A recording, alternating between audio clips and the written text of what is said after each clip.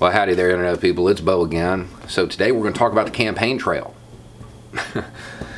and the lack of primaries in the GOP. The Republican Party is canceling primaries across the country. They're trying to make sure that nobody can challenge Trump because they're scared. They are scared. They're scared of the dissension within their own party. They've spun it to make it say, oh, well, we want to save our money for the real election, and there's no legitimate challengers. No, yeah, there are legitimate challengers. There's a bunch of them. And it's not about money. It's about showcasing the weakness of Trump within the Republican Party. They're afraid to do it. South Carolina, the executive committee of the GOP there voted to cancel the primary. And that's all fine and good. However, the rules say that they have to do it at the state convention, and they didn't. They didn't. They're going out of the way. They're bending rules they know exist, and they're probably going to get sued over it, to be honest. And you have to wonder why. And it's not that they're worried he's going to lose. They're worried. It seems like they're worried that he's not going to win by much.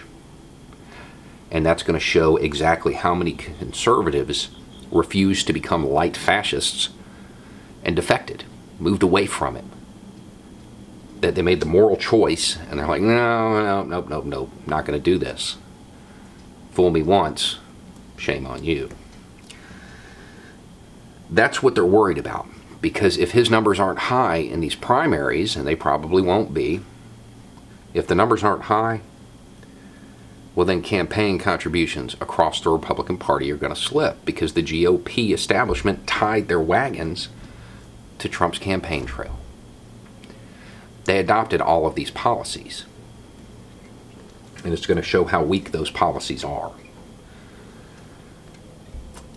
Florida just had a shakeup in the GOP, in the state GOP. And they brought in a new guy to run it who was handpicked by Trump. And when it happened, one of the quotes that went out in a press release was that they're going to work to deliver Trump for Florida. Yeah, you're going to have to. You've probably seen the same thing that I have. A year ago, up here in the Panhandle, this is MAGA country. A year ago, you couldn't drive across town without seeing half a dozen Trump bumper stickers. Town's like 2 miles wide. Today, you can drive around all day and not see one. Most have been covered up by bumper stickers supporting the local high school band or something, anything, to conceal that once fervent support for the president. But it's slipping. Of course it's slipping. He's trying to take funding from a school on a military base that serves the dependents of active duty to fund a wall nobody really wants. And everybody knows is going to be ineffective. It's just a symbol. It's a monument to himself. And everybody knows that. It was a good chant. And that was it. They've seen the ineffective leadership. And they don't support him anymore. So they're going to try to stop the primaries so that isn't highlighted. I think Kansas is doing it too. At the end of the day, the GOP establishment doesn't want these primaries because they know that Trump's ego can't take this. If he doesn't win these primaries by a huge margin, well, he's going to double down and try to appeal to that ever-shrinking base again. Just keep going after him. Keep saying crazier and crazier things. Keep doing things that are morally repugnant. And drive more and more people away. So their hope is that since they're already on the campaign trail with him, the wagons are tied together, well, we're going to circle those wagons. And we're not going to let anybody challenge Trump. And then they're going to count on Republicans showing up to the polls and just voting the party line. The thing is, I've seen this strategy before. The Democrats tried it in a recent election. Despite massive opposition to a candidate, they ran her anyway.